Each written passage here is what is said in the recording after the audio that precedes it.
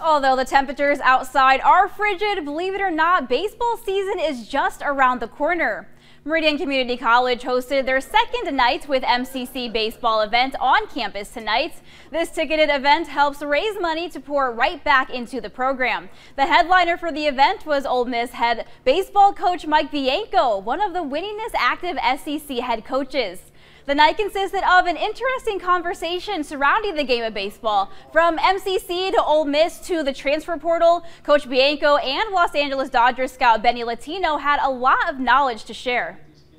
People are excited, and it's neat. Like I said, it's a celebration for baseball, and it's just and when you see this many people here for an event like this, weather's still chilly outside, it'll tell you that the people in Meridian love their junior college here, and they're proud and excited about their program. So it's a fun thing to be a part of.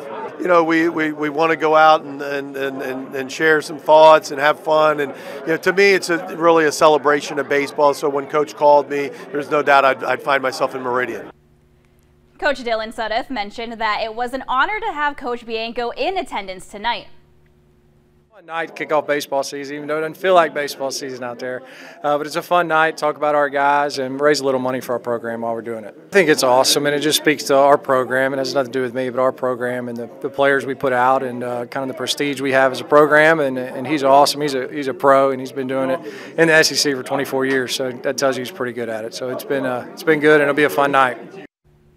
Coach Sudduth mentioned that a turf field is the next project the school is working on. Profits from tonight will help out with that.